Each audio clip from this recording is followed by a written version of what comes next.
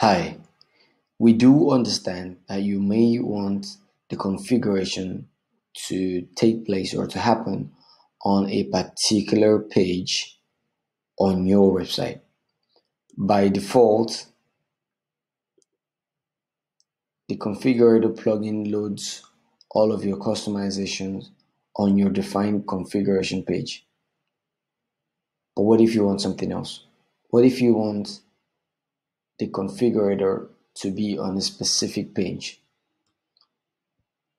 That is very much possible, and all you have to do would be, first of all, to evaluate the product in question.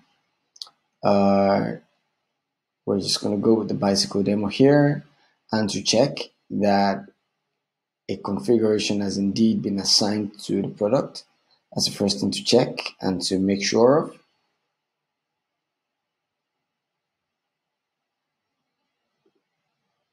So from the product data here, you can see that this particular product, which is bicycle demo, has the bicycle demo configuration.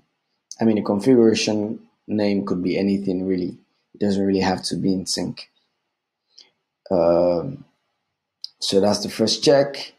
The second check would be to use or to get the product ID. Now you can see this particular bicycle demo has a product ID of 102. So that would be very important when you are trying to put the configuration on a specific page. So let's say that you want that to be on a new page. You want the configuration to be displayed on a new page. Here, let's call it new special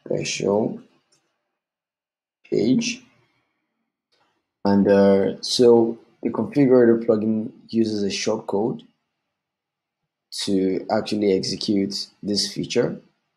And the shortcode is, I just pasted it here, WPB_builder space product equals, here 123 stands for the product ID. Now I'm going to go back to the product so we can retrieve the ID again. This is how to spot your product ID here. All products have different IDs. So here's the product ID here, 102. So we want to input 102 here. And what this means is that the configurator would actually load on this new special page. So just publish that real quick. Awesome. Now we can try and test things out to see if everything is working accordingly. There you have it. The configurator loads on the new special page. Thank you very much for watching. Bye for now.